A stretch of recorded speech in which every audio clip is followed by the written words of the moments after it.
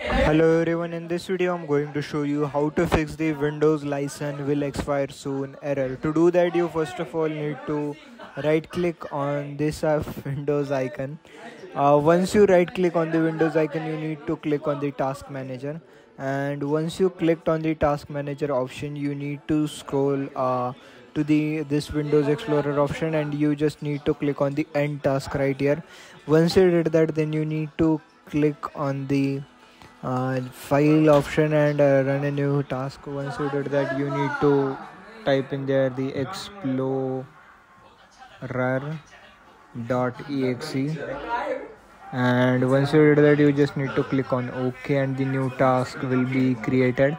And that's how you can fix the error. If you found this video useful, make sure to like, share and subscribe to my channel.